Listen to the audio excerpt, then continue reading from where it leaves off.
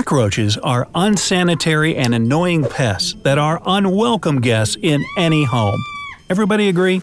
Okay. But the smelly and expensive pesticides out there on the market are just as unpleasant and unsafe. So, ditch the toxic chemicals and try these 100% natural ways to keep roaches out of your house for good. 1. Know where and why infestations start. Before you go on the offensive, you need to know where your target is, right? Infestations usually start in the kitchen, especially in those dark, hard-to-clean spaces behind and under cabinets and appliances. So make sure you keep your kitchen thoroughly clean before and after cooking, and that no food is left out on the counters or spilled in the cabinets. Roaches are attracted to garbage, meat, cheese, sugary foods, and grease. Keep that stuff out of their reach, and they shouldn't show up in the first place. But in case they do, there's always… Number 2. Bay leaves. Cockroaches are repulsed by the smell. You probably already have bay leaves on hand, but if not, they're easily found in any grocery store. Try tucking them or leaving a clump in those hard-to-clean places. This method may take a lot of bay leaves and patience, but it's a nice natural way to send roaches packing.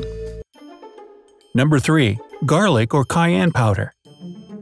On that note, there are plenty of spices with strong odors that repel roaches.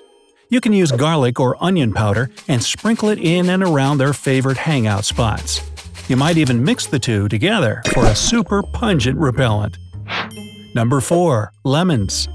Cut a lemon in half and squeeze it directly over your surfaces. You can also mix some lemon juice with a little water in a spray bottle in order to target those hard-to-reach areas that cockroaches love so much.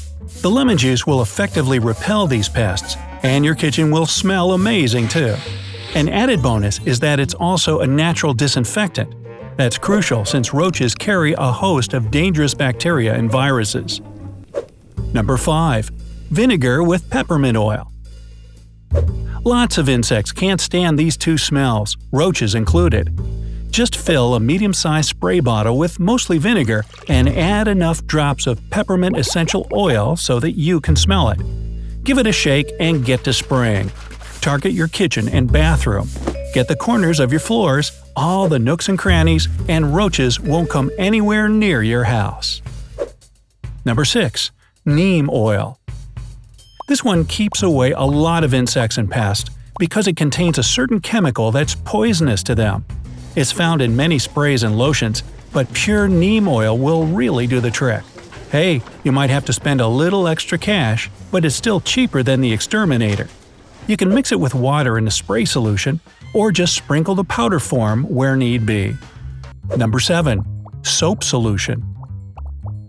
Find a soap that contains borax so that your solution packs an even better punch.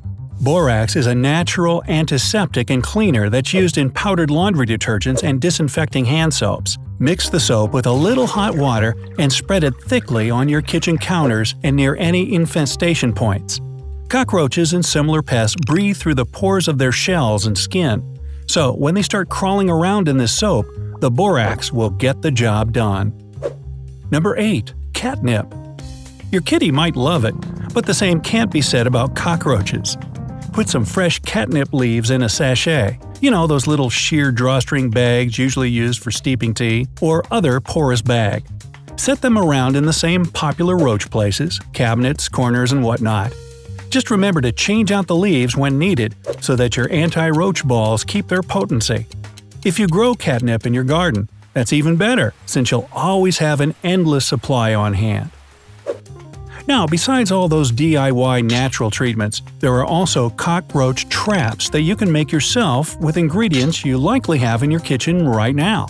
Once you've put them together, place them in the spots where you think the roaches are coming from, like nice dark places for them to look for food and water. But instead of a snack and some hydration, they'll find Number 1. Baking soda and sugar trap. Take the smallest dish you can find. It can even be the lid to a gallon of milk or juice, and put a mix of baking soda and sugar in it in a 1-to-1 ratio. Then set another equally small container full of water near it. The sweet sugary smell attracts roaches, so they eat the powder mixture. Once they take a drink of water, it reacts with the baking soda and, well, let's just say the roaches get a bad case of bubble guts that they don't walk away from. Keep checking your trap, clean up around it, and replenish it when necessary. Number 2. Duct tape trap. Cut a sizable strip of duct tape off of the roll, maybe about the length of your forearm. Put the strip sticky side up and fold down each end so that it's easy to pick up and dispose of later on.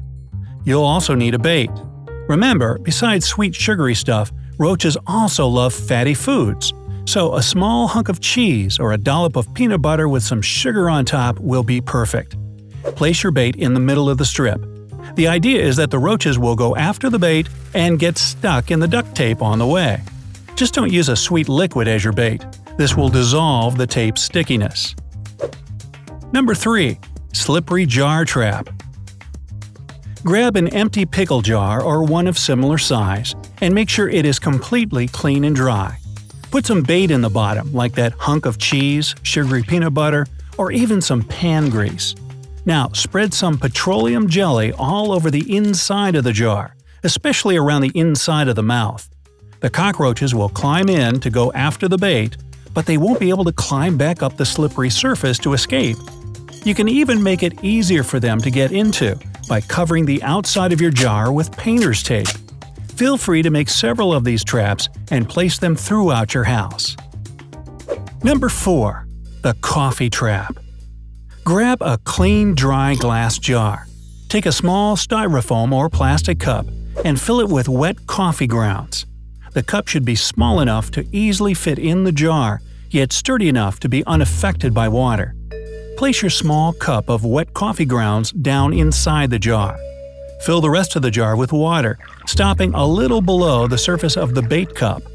Roaches are drawn to the smell of coffee too, so they'll climb in after the grounds, but won't be able to get out since they're not the greatest of swimmers.